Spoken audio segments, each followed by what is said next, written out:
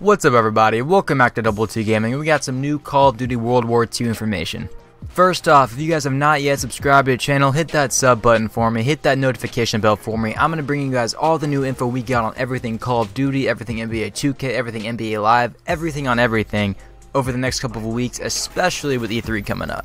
Now the second half of 2017 looks like it's going to be one heck of a year for gamers, with Destiny 2 dropping early September, NBA 2K18 dropping mid-September, NBA Live speculating hopefully an October launch, and World War II coming out in November. So we're definitely going to have a lot to talk about until then, with news coming out every day. But let's go ahead and talk about World War II.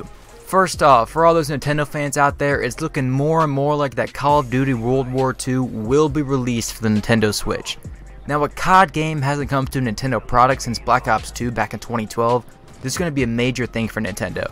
After Black Ops 2 had died down and Ghost was about to launch, the option for linking your COD profile and Nintendo profile was actually taken down from the websites. But it was just recently added back onto those sites, so people are speculating it could be very well released on the Switch. We still don't have any official word, all we do know is that it'll be on the main Xbox and PS4 consoles, and also on the PC.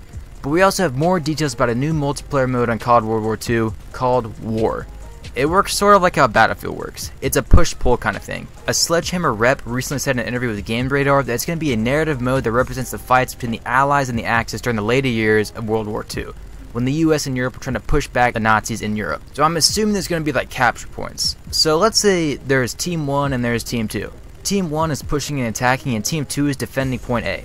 Team 1 overtakes point A, forcing Team 2 to pull back to point B. And it just keeps going like that, and eventually if they're able to push far enough or defend long enough, that team would win.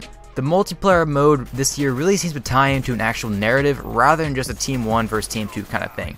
Either way, it's going to be pretty sweet. But that's all the news I got for you guys today. Let me know what you guys think about the new COD coming out in the comment section down below. Thank you guys for watching. Don't forget to hit that thumbs up button, hit that sub button for me, and I'll see you guys in the next video.